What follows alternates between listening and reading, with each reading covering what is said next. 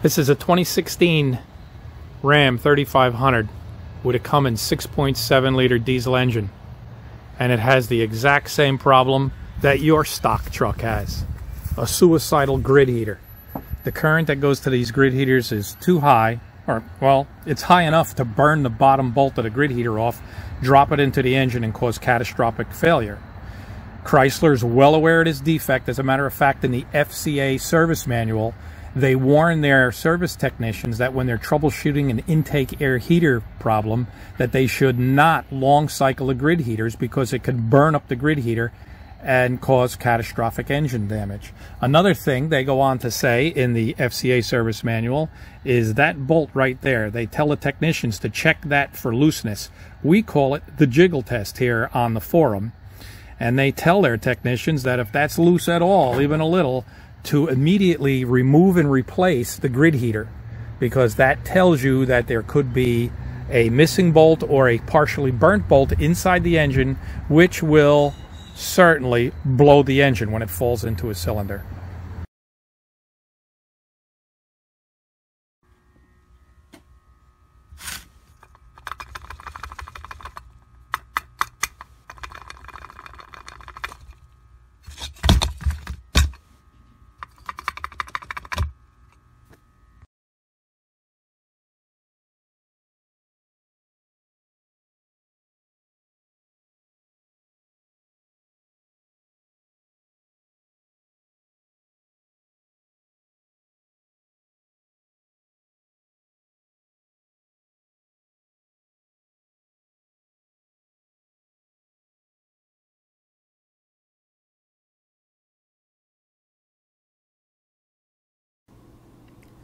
The grid heater relay.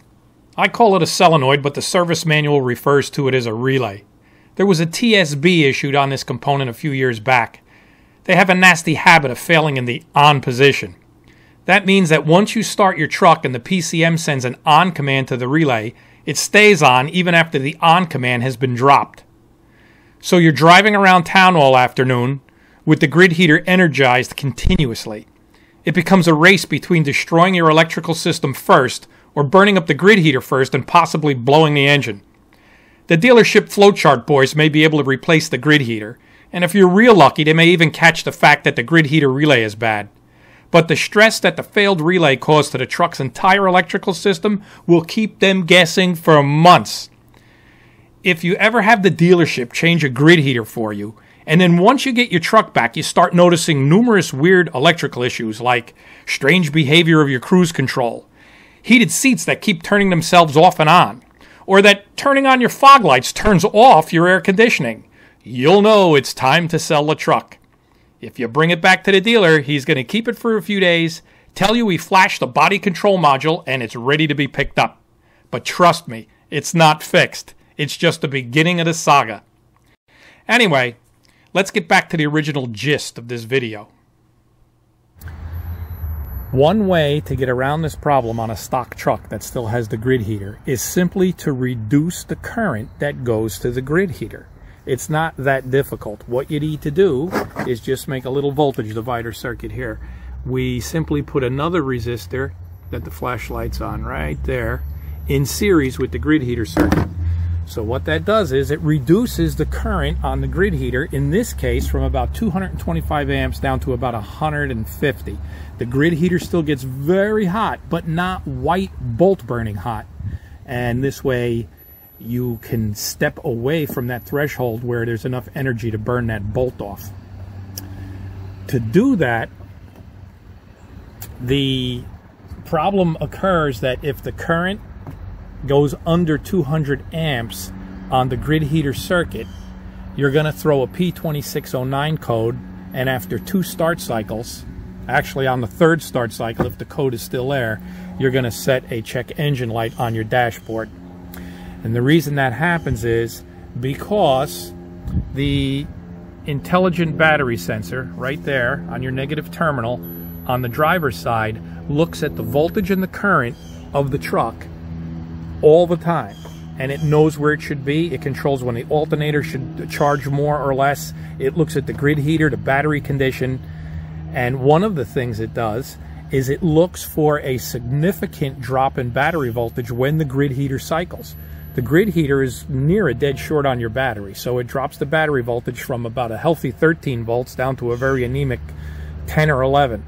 It looks for that drop so that it knows that the grid heater is healthy. If it doesn't see that drop, it sets a P2609 code, which is a failure or impending doom for your grid heater circuit. It knows that if that grid heater circuit doesn't show that drop, it could be in the process of burning or already burnt off, and it'll blow the engine. So when Chrysler set up the programming for this, they watched the P2609 closely. Now, with the reduction in current on the stock grid heater, I don't have to worry about burning a bolt off, but I still get a P2609 code because the intelligent battery sensor is still looking for that 200 amps when the grid heater cycles. So what I had to do is put a resistor, I guess you'd call it a dummy load, right here. And this dummy load adds in enough current on the battery to ground through a grid resistor. I don't know if you can see it right in there.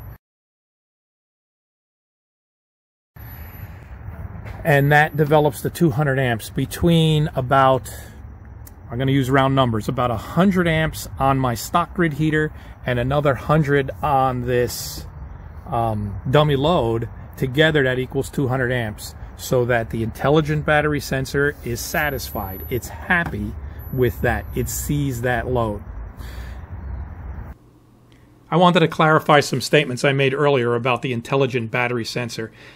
The intelligent battery sensor doesn't actually make any decisions or turn anything off and on. All it's doing is looking at the voltage and the current of the electrical system right at the battery and sending that information to the body control module. From there, it's put on the CAN bus, and other systems in the vehicle use that information for whatever is necessary, whether it's controlling the grid heater, setting malfunction codes, controlling the output of the alternator. So the intelligent battery sensor itself is just generating this signal. It's not actually making the decisions. Those decisions come from the particular module, usually the powertrain control module. This is a shot of the coils I used to develop my dummy load resistor so I can get the grid resistor circuit up to 200 amps and satisfy the body control module not to set a code.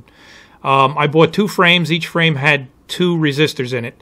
So I had 4 separate coils to work with, and I used a fresh car battery and a clamp-on amp meter and a voltmeter and did my experiments to get the current on the truck's electrical system up to 200 amps while keeping the current on the actual grid heater down to about 125. So the grids get hot but not white hot. In the next clip, the LCD voltmeter is reading the actual system voltage and not the synthetic voltage reading generated by the ECU. Also note that the red LED is connected to the actual grid heater and not the PCM's relay command. So I can see what the grid heater is actually doing and not what the PCM thinks the grid heater is doing. The LED is a must in case the grid heater relay was ever to fail in the on position. First, you'll notice the static battery voltage sitting at about 12.4 volts. Then the key is switched on and the grid heater preheat sucks that voltage down to about 11.4 volts. At this point, the LED turns on with the grid heater. Then the engine starts and the charging system is able to get the voltage up to about 12 volts. Finally, after 30 seconds, the grid heater turns off and the charging system is now able to get the voltage up to a proper 14.2 volts. You'll notice that the grid heater only cycled itself on once for 30 seconds and then was off for the duration of the run. I did a test last winter, and I had noticed that it's 30 seconds on, 6 seconds off, over and over again, according to how cold it is. This particular test was done the other day. It was in the mid-50s, so obviously I was lucky to even get 1 cycle out of it. One final issue needs to be covered on this. The system I've built allows me to reduce the current on the internal grid heater to a safer, more sane level and still keep the PCM happy, so it never sets a P2609 code or puts an MIL on a dash. It also lets me watch the grid heater cycle in real time via the LED, and it gives me a method of ensuring that the grid heater relay never fails in the on position without me knowing it. However, there's a better way to skin the cat. I'm working on a small, low-energy, solid-state module that will be placed on the output of the intelligent battery sensor and prevent a P2609 code without the need for a dummy load resistor at all. Once this new device is built, you can completely disconnect your grid heater if you like, and you still will not get a P2609 code or set a check engine light. The new device looks directly at the grid heater command from the powertrain control module and synthetically supplies a pseudo signal to the body control module in conjunction with what the body control module is expecting to see from the ISB at that specific time. The concept is actually quite simple, but getting the values right will be a bit of a challenge. It'll be a good winter project. It'll be a lot smaller, lighter, safer, and cheaper than what I'm doing now. I'll see you then.